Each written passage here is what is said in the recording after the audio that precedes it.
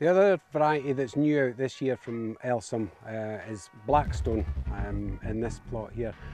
What we find in this site is it was hit quite badly by flooding. It was sown at the start of the week before the monsoon season last year, and it sat underwater for quite a long time before the seed actually got a chance to germinate. And half of the plots are very thin because they were underwater, and the other half of the plot is much thicker, so that's going to be interesting when it comes to measuring the yield from this site.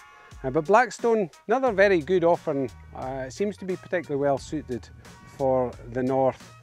High yield again, sort of similar to Stokes that we've spoken about before, around about 103%.